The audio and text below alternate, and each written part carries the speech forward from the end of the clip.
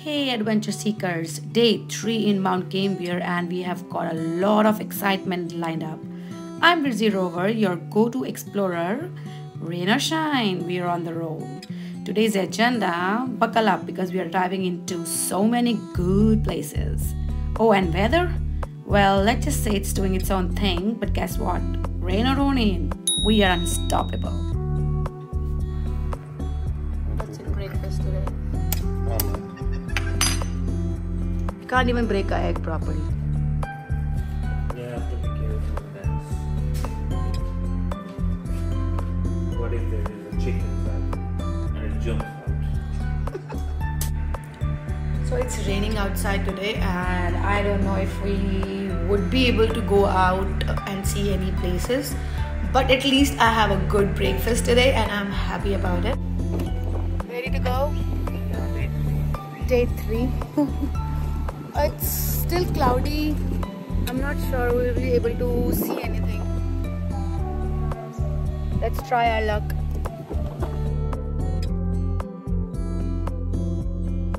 I'm at the cave garden, which is in the heart of the city. Walking through, I felt like I've stumbled upon a hidden treasure.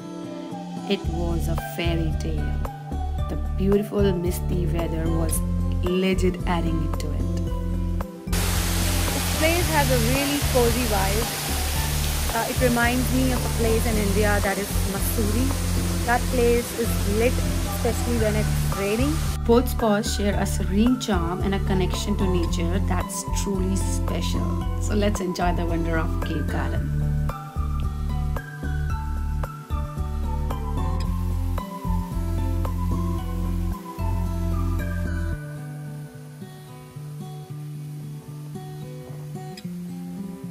We were just hanging around and absorbing the beauty of this place as suddenly it started raining like too heavily. Within like few seconds, we were about to get drenched.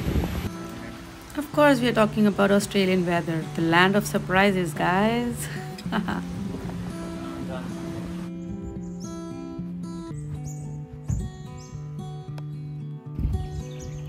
We stopped again at this beautiful blue lake because of the rain. It is so misty.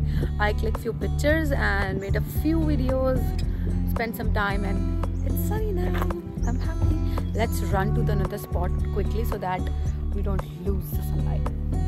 What are you doing?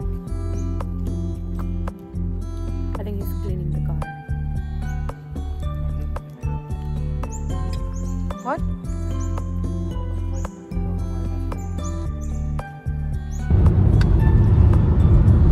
So today we are heading towards Port MacDonnell's. Yeah, it sounds like McDonald's. So the nearest port to this place is like 30 minutes away, and the nearest beach is as well 20 minutes to 30 minutes. So just to have my vitamin C, one is driving me to the ocean. So we are about to enter Coast Road. And I'm excited. Here we go. Rugged coastline, crashing waves, and the southern ocean spreading out before us. Port MacDonnell is like nature's grand stage where the ocean takes the lead role.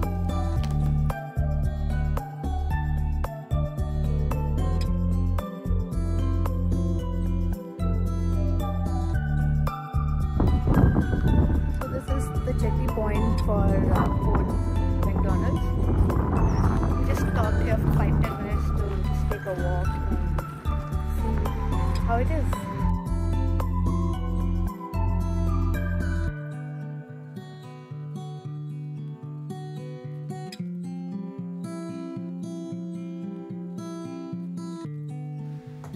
This beachboat jetty is one of the longest jetties in South Australia, and this beauty always comes into its own in summer. With nearly 1.5 kilometers of original 1882 structure still intact. Currently it is going under maintenance, like it has a limited access, but you can take a stroll and enjoy the beauty. The swing in the ocean, and I just want to keep my song. I wish I could play that on YouTube. I will try to. And I am missing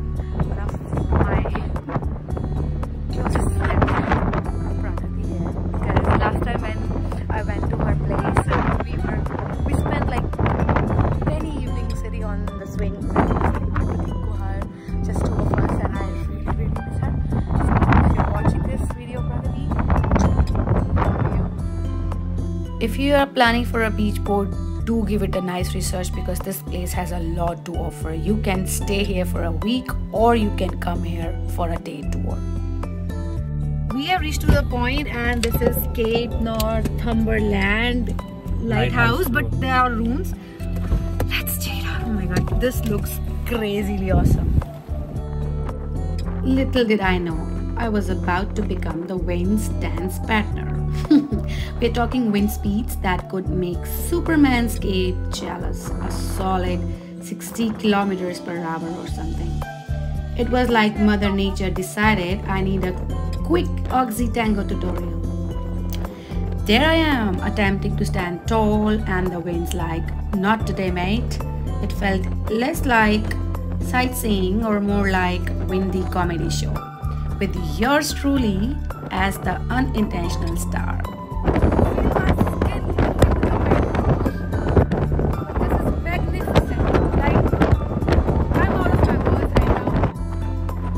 This ruin of lighthouse was built in 1858. It has been demolished and a new lighthouse has been built in 1882, which is under the local authorities and is not open for public. This location is known for scenic rock formations which resemble a rhino, crocodile, frog, camel, lobsters. The map of Australia Reef can also be seen from here. This lighthouse is just so amazing. The uninterrupted view of sunset and sunrise.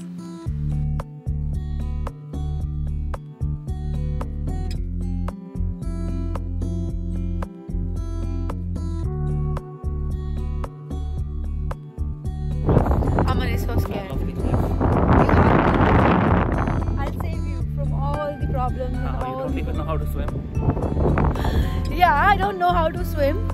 So I would have to end up saving you.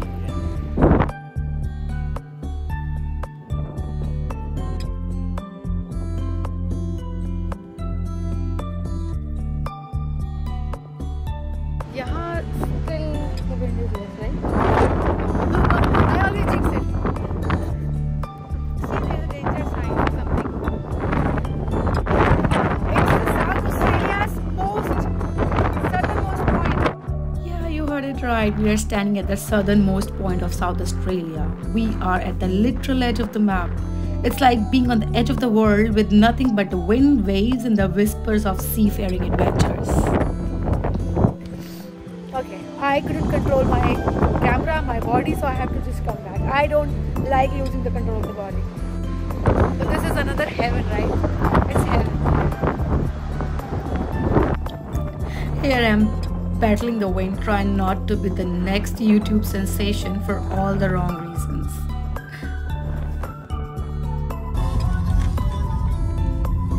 My god, we sat in the car and the car was legit shaking. I'm scared. I've never been into this situation ever before. And I think we should just haste to go back. We decided to go further ahead. It was like 5 minutes drive to reach to the finger point, and trust me, the finger point is like finding a secret clubhouse in middle of nowhere. It's so hidden that even the GPS was like, are you sure about this? You're not seeing too much tourists at this place, just one car or two cars. Can you? I don't know if I'm sounding. I have to legit shout to make a video, I guess. But it's too windy. Oh my god. I don't want to go down. No. If I go down, I won't be able to come up. Just a bit down to the road, Carpenter Rocks is a tiny town that got the perfect postcard thing going on. Let's go. Are you out there to kill me too? Absolutely not. Yeah. Why would I agree to that on video?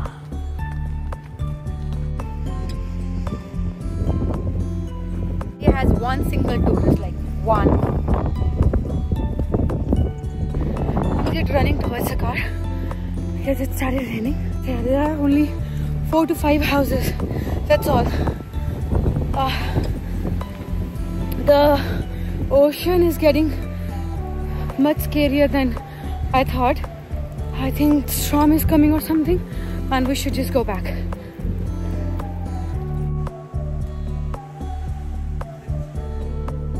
Adventurous, you and me.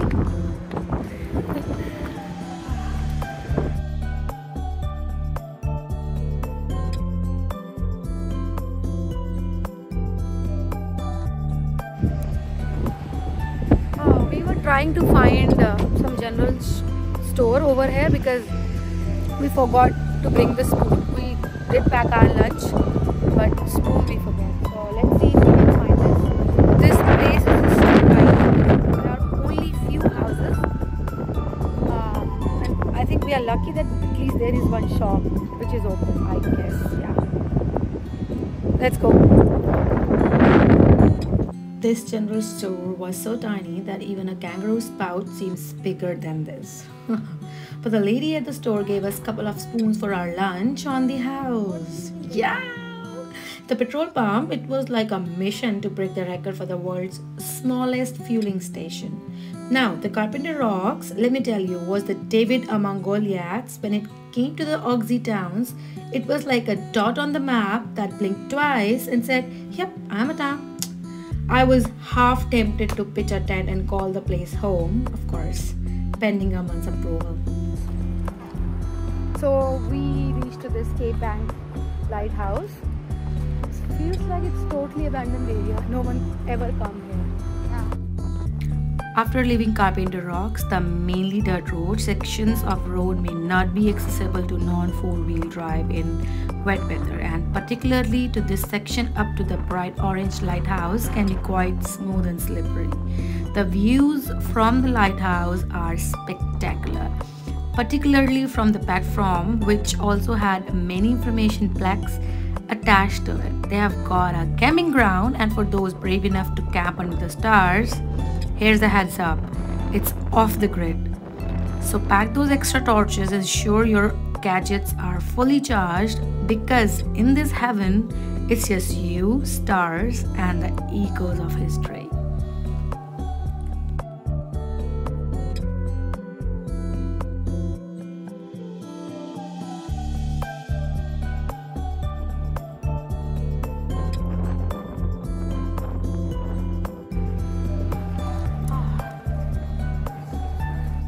And it's raining again.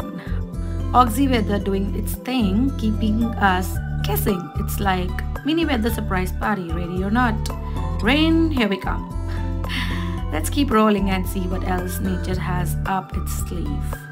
After having a fun at the seashore, we decided to take 1.5 hour of drive to Narakot Caves.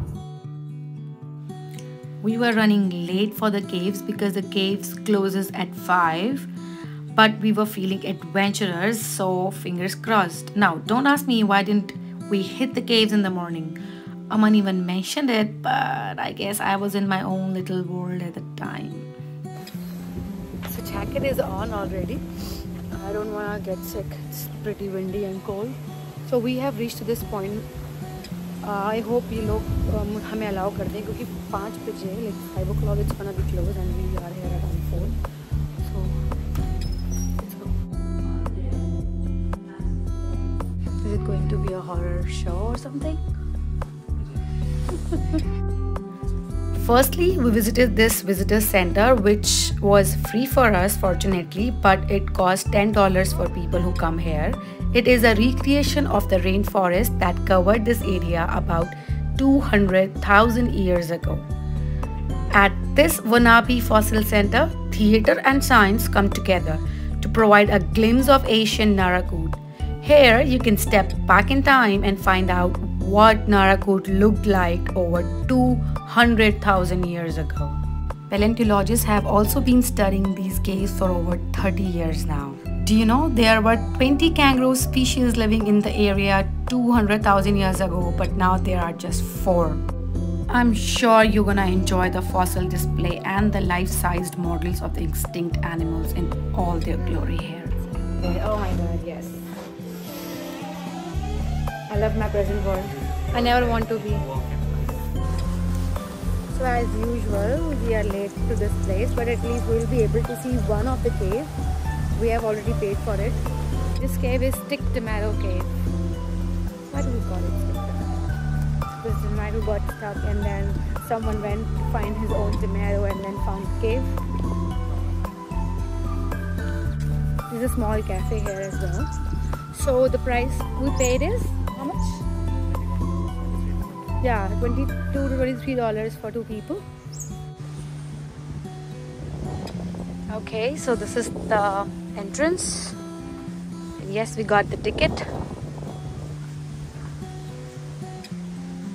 It definitely says ticketed entry. It's actually a real kind of cave,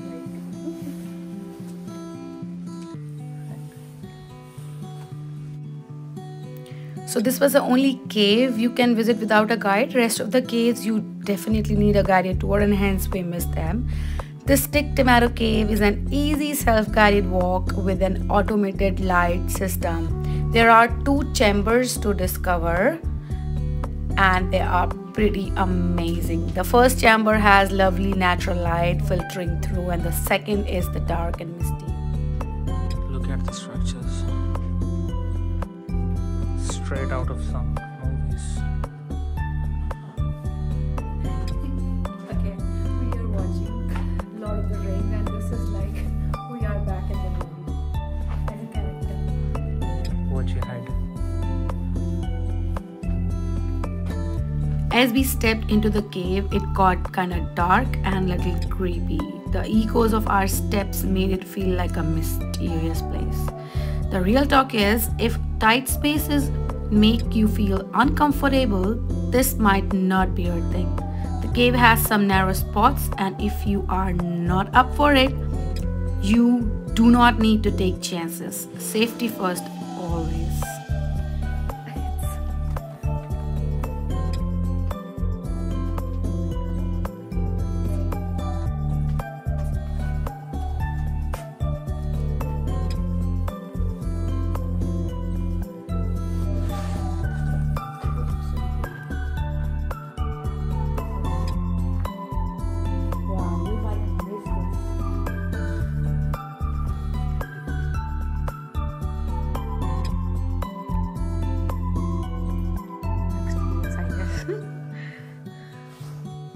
See, I have to bend. Come on.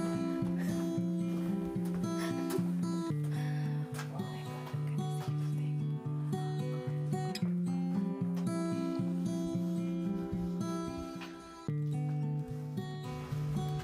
Back to civilization. These Narakot caves are World Heritage listed and one of the world's most important fossil sites. There are 28 caves in the national park and 4 are open for public. There are other facilities which has cafe, barbecue, picnic tables, camping ground, and the large car parks which is suitable for buses, caravans and motorhomes. So this is the Blanche Cave which we missed. Actually we missed a lot of caves here. This is just a lookout point, I don't know.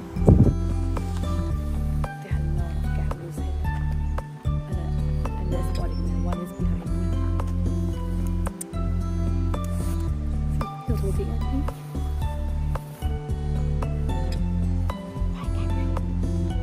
Bye bye. Don't bother them. They kick really hard and they punches you. So this place also offers a walking trails where you can explore the above ground world and learn more about the World Heritage features of the park. So this is the wrap up of day 3 in Mount Gambier. So whether you are a weather warrior, a cave enthusiast, or simply along for the ride, thank you for joining me on this exploration. Don't forget to hit that like button, subscribe for more adventures, and share your thoughts in the comments below. Ta-da! Keep traveling!